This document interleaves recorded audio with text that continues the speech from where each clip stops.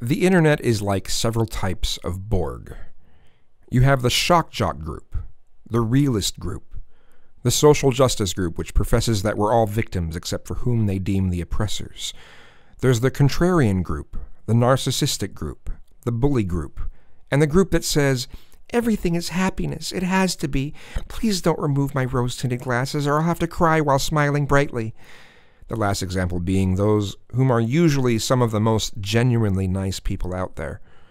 But some of their niceness is their obliviousness and naivety. Ignorance is bliss, after all. There are many introverted and extroverted combinations in society. Consumerism, technology, media, and other factors influence our culture and eventually define our cultural values. The way we've been changing lately isn't for the benefit of individualism, nor is it a benefit for humanity. But those values can change again in time, and they will.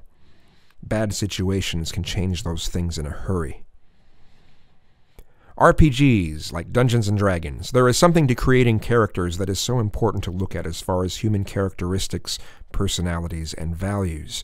It's obviously a little bit different in real life than in RPGs, but at least RPGs let people look at those possibilities. With RPGs, when creating a character, you have a set number of total points that you can put into attributes of a character, but you pick and choose which ones. So, if you put almost everything in one area, you won't be able to make any of the other attributes worth much of anything. In real life, there are personality traits, values, and mental attributes that are on axes. If you excel in one area, it's pretty much a guarantee that on the opposite side of that axis, you suck. It's not an issue of being able to bring those other things up, it's an absolute. You will suck in the area that's the opposite side of the axis if you excel on the side that you do. If you have empathy towards one kind of thing, you will have apathy in the opposite kind of thing. If you think one type of thing is important, you will think the opposite type of thing is unimportant. As much as you may think you can defy that kind of thing, you can't. That's just the way it is. And there are all these combinations. Almost like every person you meet, you can visualize a key that their combinations of attributes represent. Any viewpoint has positives and negatives. In those combinations that a viewpoint offers, there are things you worry about and other things you don't worry about. And those combinations of things is some of what makes you, you. And yes, you can change yourself to a certain degree, as I said, to a certain degree. And this happens the most when you honestly look at the patterns of your own behavior, your own values, but you have to do it in a way where you're not putting yourself down for having had those patterns, because everyone else has their patterns as well. Everyone has their key combination. Here's an argument that people really seem to hate. It is what it is. On both sides, people get angry and pissy about the other side saying, it is what it is. This is on either side of an axis of a discussion.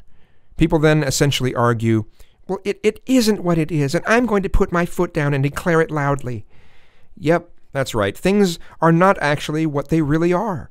Pessimism is actually optimism and the other way around. Introversion is actually extroversion and the other way around, because things aren't actually what they really are. Let's change the language so nothing makes sense anymore. And then let's argue against those parts of our language being changed in ways that also don't make any sense. Let's have one irrational viewpoint arguing against its opposite. Yep, that'll do us a lot of good. All white people are racist. Black people need to stop committing crimes. All atheists are immoral. All religious people are delusional. We demand a safe space. There's no such thing as online bullying. All men are misogynistic. Women aren't oppressed and have never been oppressed. If you want proof that someone was raped, you're a rape apologist. Most women fantasize about being raped. Alrighty then. Because crackers love cheese. Joni loves Chachi. Love loves hate. Hate hates love.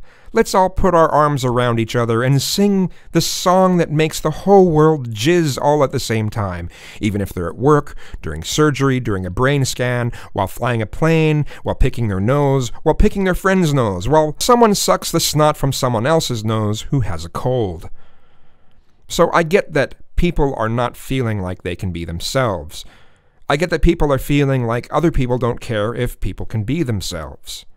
I get that the reality is that we can be whatever kind of person we want to be. We can't have skills or talents we don't have, but we can have whatever combination of values we would like to have. But we first have to actually evaluate the values we actually have and not some fake image in our heads of what our values are. And we also have to realize that when we bring certain things up, other areas go down. One of the reasons, as I've talked about before, that people are not feeling like they can be themselves is because of the extroverted commercialization and consumerism, which attempts to bring out the introversion in the way we think about those things, that makes us feel like the consumerism smeared in our faces actually is our culture, and that we don't have the right to be a part of another culture because we're all just humans who drink Coca-Cola and shop at Walmart while taking selfies to stop lung cancer. People are discontented with things that aren't even the problem, and people seem to have answers to problems that aren't actually answers, but it sure feels good to complain, doesn't it?